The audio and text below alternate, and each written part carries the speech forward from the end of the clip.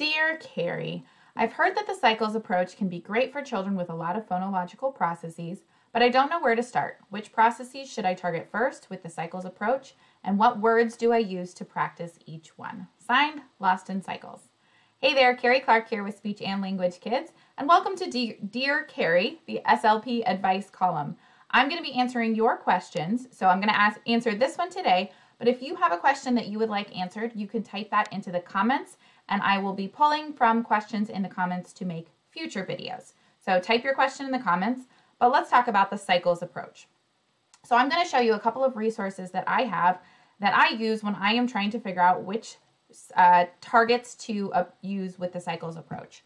So if you're unfamiliar, the cycles approach was created by Barbara Hodson, and it is an approach for, like this says, children that have a lot of phonological processes. They have a lot of speech errors going on at once. They're usually highly unintelligible. So the idea is, instead of working on one phonological process or one speech sound at a time, you cycle through their different errors. So you might work on this one for a week, and then this one for a week, and then this one for a week, and then you go back and you start over. And what the research has shown is that this approach really does create faster progress in terms of overall intelligibility for these children. So how do we start? That's the biggest, I think, barrier to this is just knowing where to start.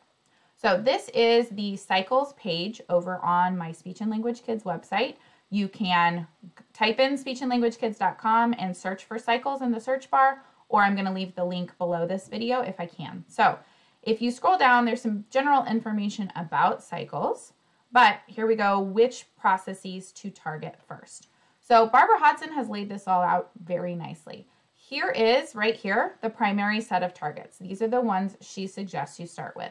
So you start with syllable deletion. So that would be unstressed syllable deletion or not being able to produce all of the syllables in a multisyllabic word.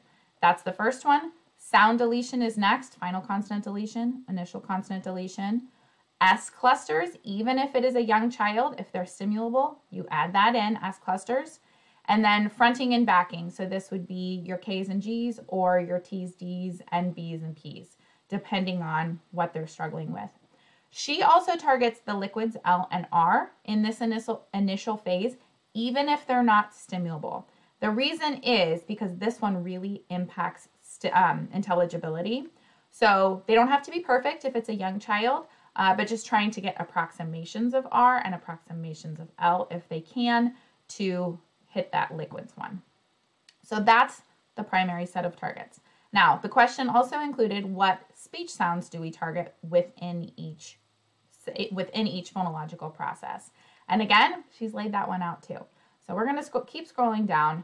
If you come to this part on my website, what phonemes to choose for each phonological process or pattern, she has specifically listed the ones she recommends you use because number one, they're going to impact intelligibility the most, and number two, they're going to give you faster change. So you're going to be able to make faster progress with these very specific sounds that she has picked.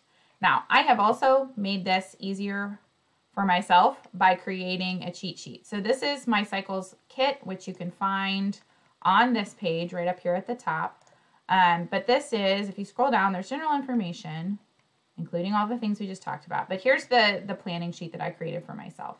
So this kind of breaks it out. Here's the process and here's the phonemes. She suggests that you choose 1 to 3 targets or phonemes per process that they're struggling with, and you target each one for 60 minutes in therapy before moving on to the next one. So for this, I would say, okay, is the child having syllable deletion? If so, I check the box here. And then I would choose 1 to 3 of these targets for this process. So I might say, okay, we're going to work on 2-syllable words and 3-syllable words.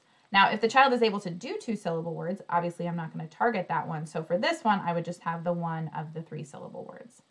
Now we go to the next one. Are they using initial consonant deletion? If so, I check.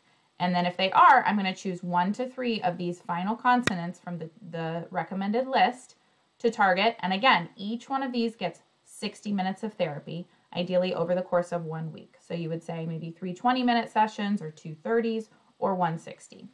So I would choose the ones I'm going to do and then just keep going through like that. So we've got syllable deletion, initial consonant deletion, final consonant deletion, medial consonant deletion. And then we've got S-blends, choose 1 to 3 of those. Velars if they need it, backing if they need it, and then gliding of liquids, I'd choose 1 to 3 of these. Okay, so for each of those in this kit, I've also created a worksheet where you can pull the words from. We also have a course on the cycles approach if you need more in-depth information about how to do it. But that is the answer to the question. How do we choose our processes? We start with these. And how do we choose our sounds? We start with these. So I hope that's helpful. Again, if you have a question you would like me to answer on my Dear Carrie segment, you can type that into the comments below and we will be pulling from those for future videos.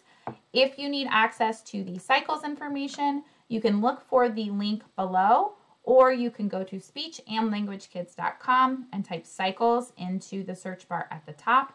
That will give you this page, which has access to a free video, our kit, and then the course is down at the bottom if you need the course, and that's there. All right, thanks so much, and I will see you next time on Dear Carrie.